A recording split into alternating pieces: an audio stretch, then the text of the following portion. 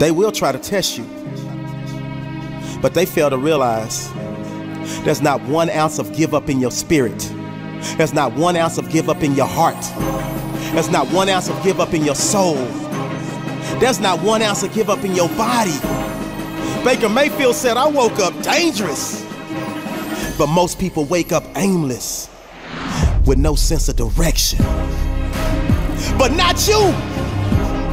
You wake up every morning on fire, ready to crush your day, ready to crush excuses, ready to dominate in your lane, ready to execute your goals.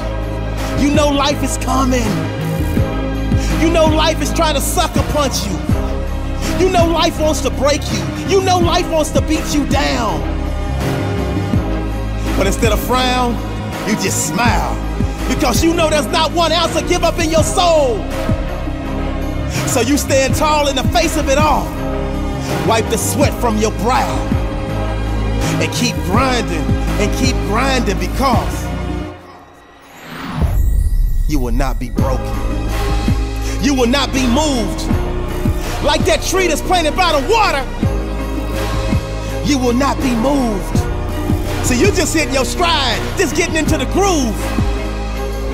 They thought they could break you, but there's not 1 ounce of give up in your body.